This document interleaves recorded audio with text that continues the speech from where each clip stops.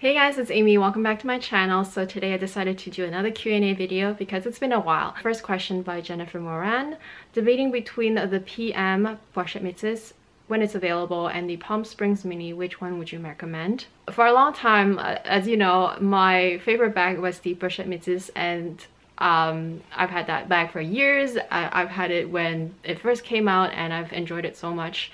I took it traveling and it was my main travel bag as well whenever I wanted to take a luxury bag with me, and the compartments inside just made sense and it was just so easy to use. The negative side of this bag is that I feel like it's inevitable of the cracking of the canvas, of the cracking of the glazing. I do think that most of us care about quality issues and wear and tear. I mean, of course I accept patina, of course I accept, like, you know, it will look aged and all that stuff, and that the hardware will scratch and all that stuff, that's all normal. But for canvas to crack within a few months, for the glazing to peel off within a few months or within a handful number of use, and for even quality issues with just repairs, I don't think that those things are that demanding to expect a higher level of standard. So in that regard, I almost feel like that bag for me is 50-50, because if you've got a good one, then keep it, keep using it and love it. But if you're just trying to decide between a new one, between those two bags, I would actually pick the Palm Springs Mini now. And I'm not saying that the Palm Springs Mini doesn't have its own fault.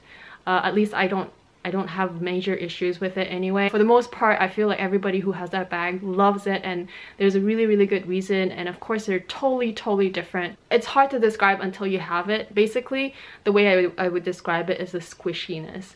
It's so easy to use, it's so easy to pack, and yeah, it's kind of like a black hole, but it's a small black hole, so it's easier to manage. And the way you wear it, just crossbody, is my favorite. It's just so cool, and I don't care that it's a backpack. I just use it as a handbag anyway, and it has become my travel bag. It has become my favorite all-time, all-year bag as well. So not only is it great for traveling, for everyday use, it's actually really spacious for a small size bag like this, and it actually has been quite hard wearing for me. Like, I have some wear and tear on it, but they're not terrible. Jane de la Cruz: hi Amy, which do you prefer, the LV scarf or the Burberry? In my Black Friday haul, I got a couple of Burberry scarves. So this one is it's just a sheer gauze. It's pretty long, and I love that it's kind of wide, and it's a wool blend, which wool and cashmere blend, which I really like, because it's not only lightweight, it's very comfortable, it's soft enough, you know, it's not like the softest, but it's pretty soft. But I love that this style can be worn in the winter and the summer, because we don't have super hot summers here in Vancouver. So for me, I think something like this is an all year round item.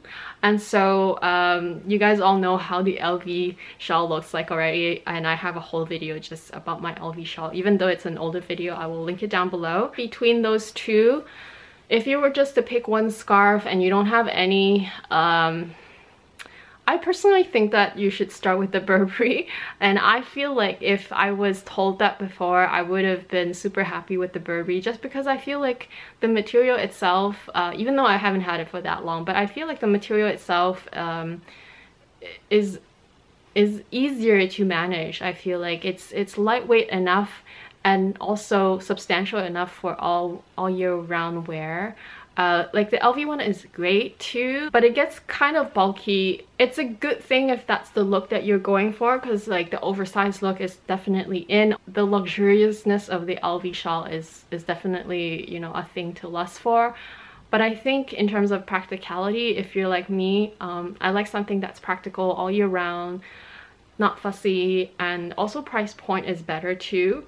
I would go with the Burberry. Next question is by Zep K. Amy, I'm thinking of either getting the World Tour Neverfull like yours or the LV Neo Vivienne. I feel that the Vivienne will be used more, as the other bag would be more of a travel purpose. What are your views regarding the Vivienne? I know that the Vivienne is made of bull leather, not calf skin, although they're quite similar in texture, but bull I think is even thicker and more hardy, if that makes sense. So it feels like a very sturdy bag, and it feels like it will last you a lifetime as well.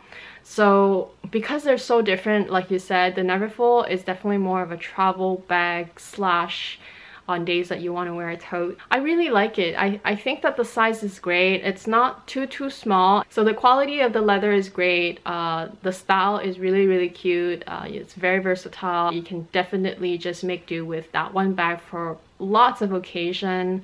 Now in terms of the size, I think it's a pretty good size. It's not too small, it's not too big. But it's definitely leaning more towards the small size. There's a lot to love about the Vivienne. The only thing I don't love is the price.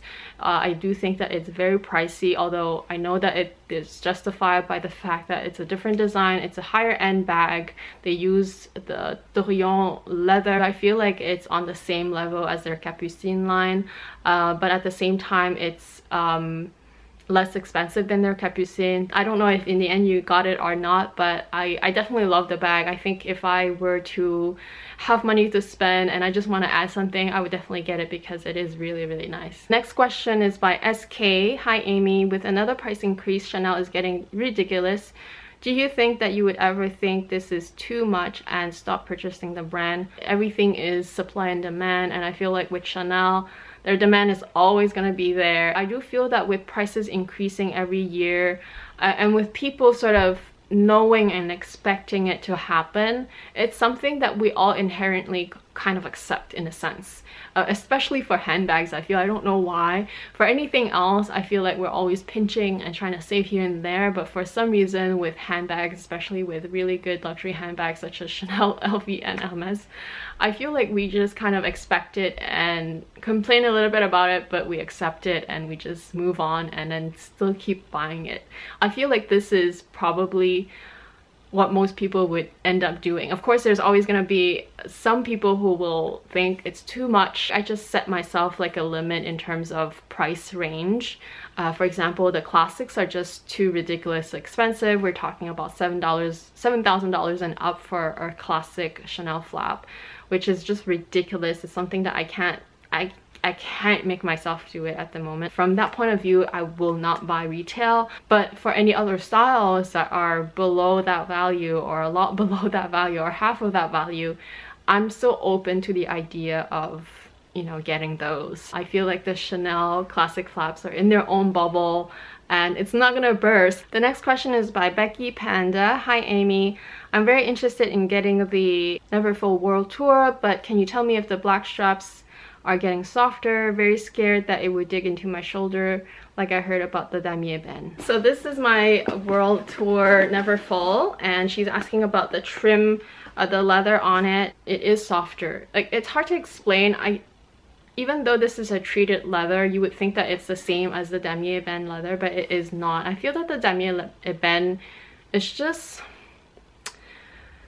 it's hard to describe it, but I feel like the Damier Ben is crispier, if that makes sense. It feels like the edge, you know, the way they cut it and after they glaze it, it feels more like it cuts more. I don't know how to describe the difference, but even though this leather is treated and it's cut the same way and it's the same bag, this is different. This leather feels softer. It is still solid and it is still treated, so it won't patina or anything, but it feels softer for some reason. And because I've only had it for a month and it's already softened up a little bit, I feel that it's only gonna get even softer and more comfortable, and I feel very comfortable wearing it, you know, even just right now with a very thin top with not that many layers. Obviously my vachetta one is still going to be more comfortable, but I feel like this is such a great sort of compromise in between the two different styles, Damier Ben and this, if you're going for something that doesn't age or anything. So I really love this. And yeah, I highly recommend it. I love mine so much. The next question is by Yasmina D. Hi sweetie, I always see your comments. I've been eyeing the Pochette Metis for a while now, but I am scared to get on the endless waiting list only to be disappointed. There are so many YouTubers complaining about the never-ending issues. Did you ever come across any other bags that would be similar to the Pochette Metis? Practicality-wise, it's the best bag out there. No questions about it. So I do miss it. I'm hopeful only because I know LV always comes up with new bags, so I hope that it's a matter of time that they will have another bag that can sort of replace the Pochette Metis, or at least be another option to choose from. I know that I saw recently on Foxy LV's video that they're gonna probably come up with it's called the Chantilly, I think, which is basically a revamp of an older style. There isn't a lot of details to go from because she only has that one picture on her video, but that one looks very appealing to me, and it is all canvas with some leather trims, and I'm really excited about that. I think it comes with black and white leather trim. I think the white leather trim is with the reverse canvas, which is awesome as well.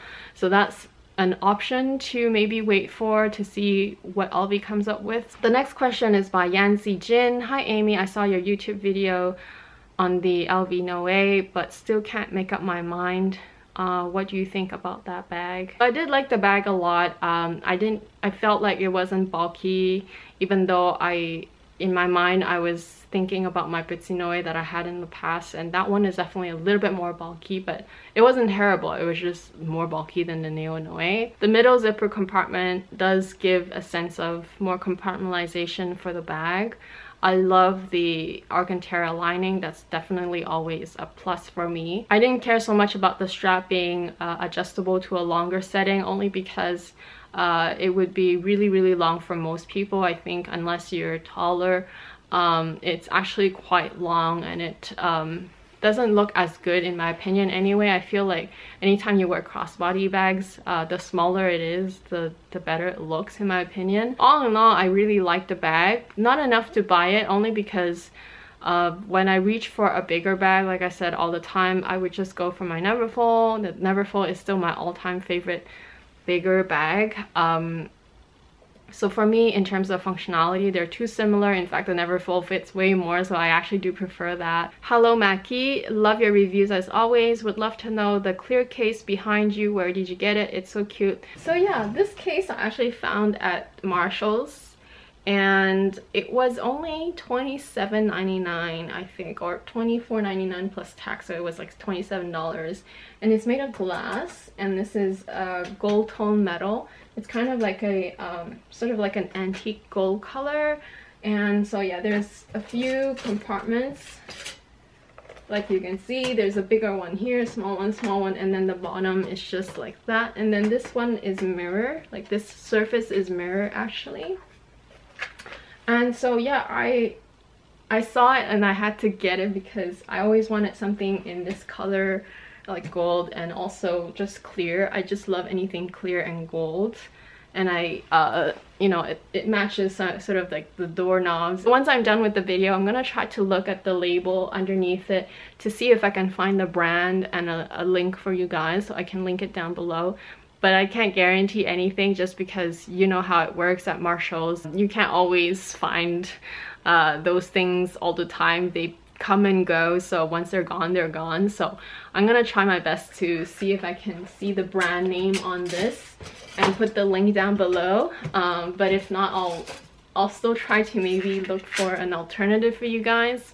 I'm not sure that I can find the exact same one, but I'll do my best. The next question is by Nika. Hello Nika, she has her own channel by the way. What do you think about the Chanel pouches and clutches? Do you think they are a good option? And the best way for me to answer it is that for me personally, in order to work as a clutch, or even any sort of bags that I use in the nighttime, I prefer something that has a strap, either a shoulder strap or a detachable strap of any sort. So I know right off the bat that an old case would probably not work for me. My content in it will get heavy, or it will easily slip off my hands or whatever. And I'm not a clumsy person. That's not why I'm saying that, but it's just a matter of convenience, and it does get heavy for me because I do have arthritis. So it's not the best option for me. Sure, I do have one clutch and it's the Dior vintage one, but because it's vintage and I got it for a really good deal, so that doesn't matter. But if I were to invest in an O case, like a Chanel O case, like those bigger ones, $1,000 range, for me that wouldn't be worth it. And that would be the same for an actual Chanel clutch, because I know that the actual Chanel clutch would probably be closer to $2,000 or $3,000. And because it's not as practical for me, and because I probably won't be using it as much, just because how many times can you carry a clutch unless you have a lot of formal events to go to, then I personally don't find them as useful. I would rather just buy a mini handbag with a crossbody strap or with some sort of detachable straps where I know that I can just use it for multi-purpose as well. So not only for nighttime use, but also for daytime use. Next question is by Viva Vista Mac. Hi Amy, I'm considering purchasing this Marmont velvet flat bag in the mini size, either in blue or fuchsia, but do you think that this is a trendy piece, as in something that will go out of style soon? Definitely feels more trendy to me just because it's Gucci. Now, having said that, I do feel that the shape of the bag itself and even the material, velvet is always going to be a material that is going to be used time and time every year, because it's a very fall and winter-ish material. So in that regard, I don't think it will kind of go out of style. Because it is a flat sort of closure, I do feel that it's still kind of timeless in that way. Not necessarily the quilting or like the Gigi design, but in terms of the actual flat bag design, I think it is kind of timeless and classic. But at the end of the day, I feel like we should always buy things that we love, regardless of how timeless they're perceived to be, or how much they keep their value. Think about whether you love that bag regardless, and I feel like sometimes that's more important than trying to always buy the most timeless and most classic bags out there. The next question is by Stephanie Chan. How would you compare the mini Fendi Peekaboo and the Alma BB? The Peekaboo mini does fit a lot more in my opinion, simply because you can use it open. You don't necessarily have the closure there. Also, it's so much easier to take things in and out of it. So yeah, the ease of use, the practicality, the space, and also just the style, how timeless and how great this bag is. I personally prefer it. The Alma BB, on the other hand, is still a great bag. I did sell mine because of a couple reasons, but it's a very spacious bag for a small bag. And it's obviously still an iconic, one of the most iconic bag from LV as well. And I think of all the sizes from the Alma range, the Alma BB is the one to invest in if you're one to like it. I personally had a couple things that kind of bugged me after a while. The fact that the zipper was a dome shape. It was not always working with the stuff that I put in it, simply because I have quite a few bulkier stuff that are more sort of different shape, then it would just kind of bulge out from different sides, and I didn't really like that unless I left my bag open. But I find that the Alma BB looks best when it's closed. Essentially, that was the issue for me. But I do find that the Alma BB is still very affordable compared to the Peekaboo Mini, obviously. And also, as a handheld bag, it's actually really, really cute. I tend to prefer bags that have less zipper closures, or if it has a zipper closure, it better be a straight one and easy to open, and not something that will get in my way of getting in and out of the bag. Just because I have a pet peeve with that. Or Rachel Andrea. Hi Amy, I'm a new subbie to your channel and I just finished watching your luxury Europe haul from last summer. You mentioned that you only packed your carry-on and a personal item, and I was wondering if you could please do a video explaining how you did that, like what you packed. I'm gonna be going to Europe for about 3 weeks, and it would be extremely helpful because I want to leave with only my carry-on and backpack, because I know I'll be doing a lot of shopping and will probably have to end up checking in one luggage on my way back. I actually filmed my unpacking of my luggage when I came back from Europe, and I just haven't gone through all the editing of my vlogs, so I probably never showed what I packed. But if I can find that footage, I'll just put it on the screen so you can see it. But basically, just to walk you through exactly what I packed. or at least as far as I remember anyway. Okay, first of all, you have to consider which season you're traveling to Europe, because we were there in the middle of summer and it was going to be hot. And so we knew right off the bat that we can get away with a lot less, because if you're going in the winter or in the fall, then you would need a lot more layers and you'll need thicker coats and socks and things like that. And so it might not be possible to just get away with your carry-on.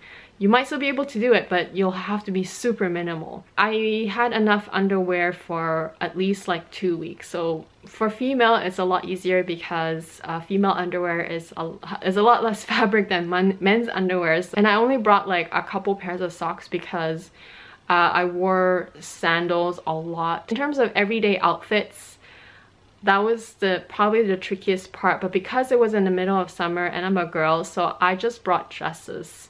I think I brought 5 dresses. I just rotate them basically week after week. And even though we were there for a whole 3 weeks as well, we were able to do laundry in the middle of our trip, which was when we went onto our cruise. I also brought, I think, a couple t-shirts, 1 pair of shorts, and then the only jacket that I had on was the one that I was wearing to go on the plane. I tried to wear all my thickest and heaviest layers on me while I'm in transit, and everything else was packed away. And the way I packed, I don't know if you guys have heard about the KonMari way, but she basically rolls everything. By rolling everything in your luggage, you really take advantage of all the nooks and crannies inside your luggage and not leave out any space at all in it. So that was how I packed. And then in terms of toiletries, we brought everything travel size, obviously. And I think we probably tried to use up everything and just throw away any empty containers that was finished on our way back. So that kind of emptied out some space as well for anything that we bought. Aside from my carry-on, I also brought my Longchamp large tote. I didn't bring any laptops. I didn't bring anything like that except my camera and my phone. I brought a backpack, but it was a nylon backpack, so it was like easily stowed away. I also brought my mini palm spring as my only luxury handbag that I used, but that I just put it inside my Longchamp and I had it with me the whole time. So anything valuable, of course, you want to keep it close to you. I made a few purchases. There weren't that too many. I did buy my Speedy there. I bought some earrings. I bought a few smaller things. Oh, I bought a LV shawl. So that was about it. So I was able to put all of that stuff, all of that inside my tote.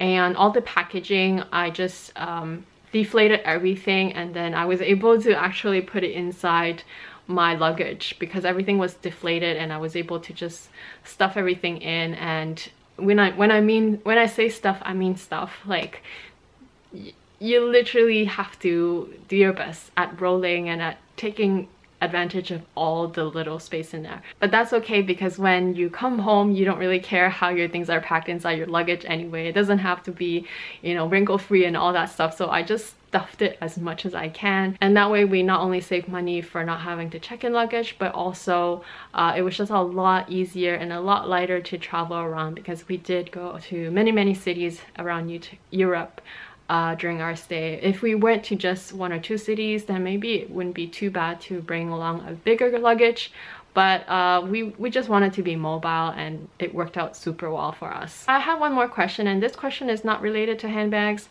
not related to fashion. It's a little bit more personal, so I won't mention the name. She says, I have many kinds of chronic pain, one being arthritis. How were you on your trip? Were you able to keep the pain under control? I worry about trips requiring a lot of walking. Anytime I get comments or questions regarding more personal, how do you call it?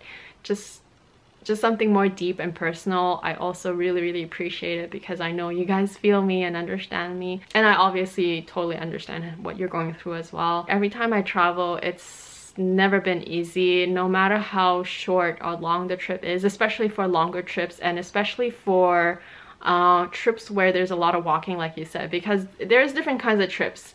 When we go to Hawaii, we rent a car, and you know, it's pretty comfortable. We usually rent a condo as well, so it's it's almost like home. It's just a home away from home. But on trips where you have to walk a lot and there's no way around, you can't just easily get back home. It's a lot tougher, and especially you want to cover as much attractions as possible. I even talked about it in my vlog, in my London vlog, that I had so much pain. I was limping the whole time, and we started in London, so my symptoms appeared on the first day in London, and it persisted until it was basically the whole trip, but I just had to manage it. And it wasn't pretty, and it wasn't funny, and in fact I always felt that I'm dragging everybody else that was traveling with me, and it's the worst feeling to have. The way I manage it is that I have to skip some attractions. There were some places where they went that I totally skipped. A lot of times I skip dinners because it's been a long day for me, and I can't do it all, so I just skip dinner. And my husband would just bring back some food for me after they've eaten, and I would just stay and rest at the hotel as much as possible. And even then, the next day it's not like I completely healed, because when you have chronic inflammation, it doesn't go away by itself, right? You just try to do what you can and avoid what you can't. And even then, it's not going to be easy. We went to London and Paris on our own, so we just toured on our own. So it was easier for me to just decide what to do and what to skip. But during our cruise, we also, of course, booked some tours. And on a tour, you can't just decide to go home. You're with a group and you have to do the whole thing. So basically, for the tours, on the days that we knew we had tours, I made sure to rest up the whole day before that, or rest up whenever I can.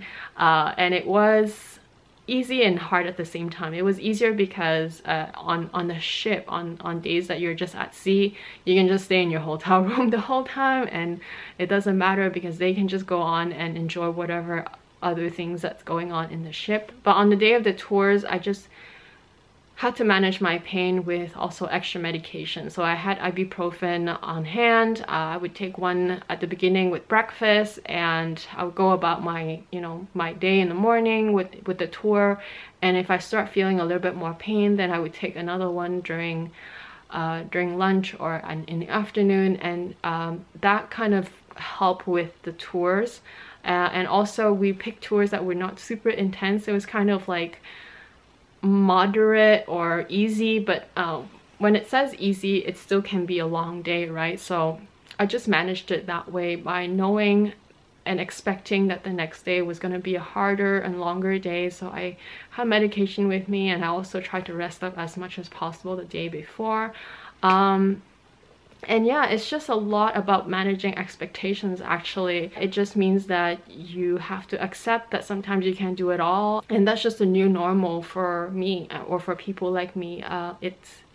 You can't possibly do it all. An even bigger challenge for people with disabilities is not just themselves with their limitations, but also to not make people around you understand, but also you know that people around you will not completely understand what you're going through, and even if they understand,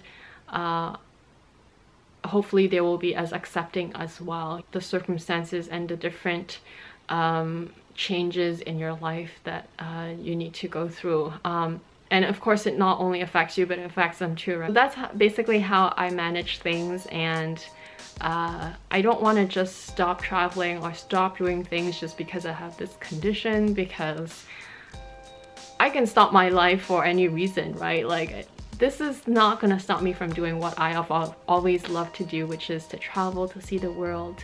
And it's just, you just have to make some changes and some compromises here and there, and it's not gonna be fun all the time, but you make do with what you have, and you make it work somehow.